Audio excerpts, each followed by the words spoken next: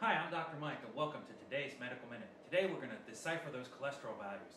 The first one you need to know is total cholesterol, which is simply all the cholesterol in your body. Ideally we want that to be 200 or less.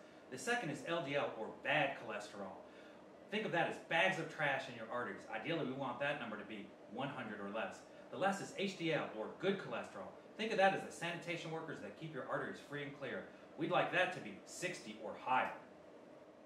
Until our next Medical Minute, stay informed, stay healthy.